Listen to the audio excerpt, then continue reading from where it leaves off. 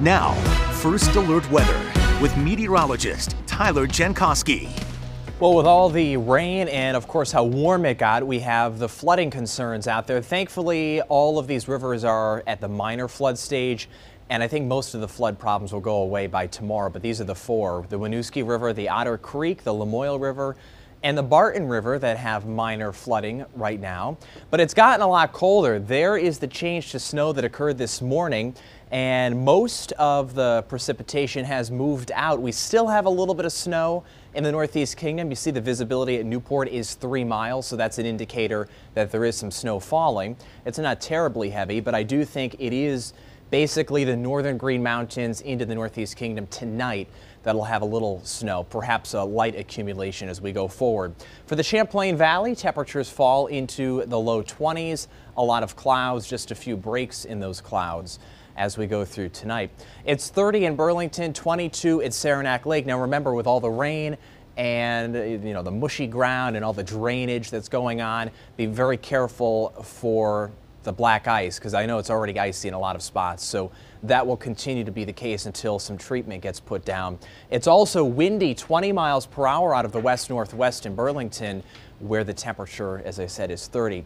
So look at the headlines here. It's looking more of a touch of snow on Christmas Eve, a little more of a signal there than we had earlier.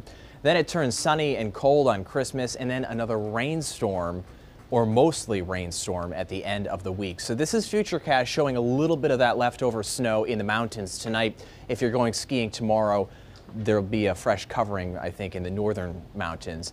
And then for tomorrow, a lot of sun, but the clouds increase late. And here's the deal for Christmas Eve. A little low pressure system goes by underneath us. So there should be some patchy snow on Monday. Some of us might get an inch or two out of that on Christmas Eve. And there's the sun that returns for Christmas Day itself on Tuesday. So in terms of snowfall tonight, an inch or two possible in the mountains. But watch what happens on Christmas Eve as that patchy snow comes across. A light accumulation possible just about anywhere. I think the best chance will be in southern spots.